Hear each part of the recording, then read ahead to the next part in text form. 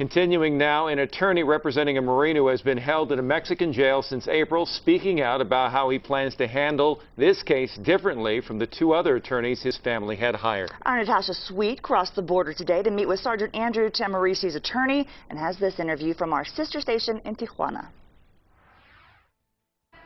Well, Fernando Benitez is Andrew Tamorsi's third attorney. He says after reviewing the case for only a week and a half, he's confident the evidence he has to present will end the case in Tamorsi's favor. I think this was a series of compounded mistakes.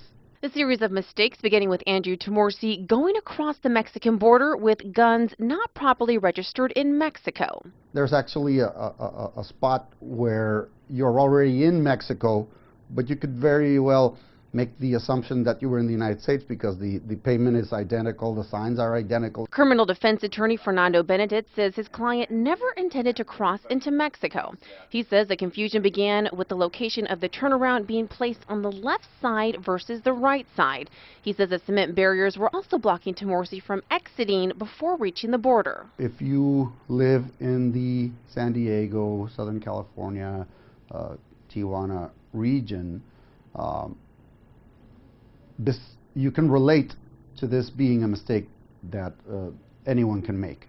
Benitez says Tamorsi was stopped by Mexican authorities where, according to Benitez, is where issues began to escalate for his client. I can tell you right now we're not okay with 7 hours of being held without an interpreter, without an attorney, without consular assistance. Some 2 months and 3 attorneys later, Tamorsi now awaits his chance to utilize sound evidence to prove his claim of innocence.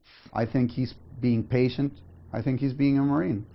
Now, Benitez will represent Tamorsi the very first time in court on July 9th, and that's also when Tamorsi is scheduled to give his formal statements. Reporting in Tijuana, Natasha Sweet, San Diego 6 News.